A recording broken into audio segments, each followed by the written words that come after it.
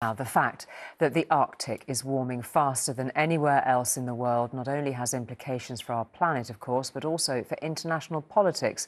The summer melting of the sea ice has opened up a new shipping route between Europe and Asia, with China and Russia ready to exploit it.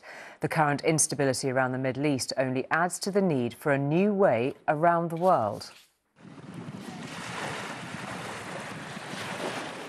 The Arctic Circle, where the Northern Hemisphere converges, and climate change has the potential to redraw international trade routes and relations. For the first time this year, China is broadcasting Arctic shipping forecasts, acknowledging the importance of the nautical lanes being carved through once frozen seas. This time of year, the end of the Northern Hemisphere summer, is when Arctic sea ice is at its lowest. And data from NASA shows, compared to the average at the end of last century, we're now losing more than 12% of ice every decade. Loss of ice could be China and Russia's gain. This is the northern searoute being opened by a nuclear-powered Russian icebreaker. Once only passable a couple of months a year, thawing seas mean giant tankers can now pass through unescorted for longer.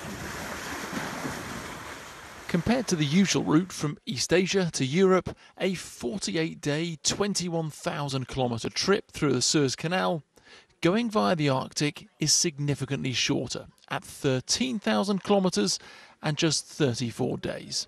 As a result, it could cut emissions in half. Potential is absolutely huge. The state that will gain the most is Russia, because effectively they'll get tariffs through transit. So they want the Northern Sea Route open, they want Europeans, they want American companies, they want Chinese companies to start using it for economic benefit for themselves.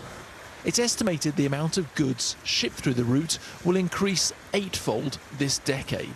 But since the invasion of Ukraine, the West has made Putin a pariah, forcing him to look east. There's a Chinese saying, "危机" means opportunities and the crisis, they are combined together. There are two crises. One is climate change. Second means war in Ukraine and the sanctions to Russia. So now Russia agree about the China Central Asian Summit. In the shifting waters of geopolitics, global warming and melting Arctic ice are changing the playing field. Martin Stew, News at 10, the Arctic Circle.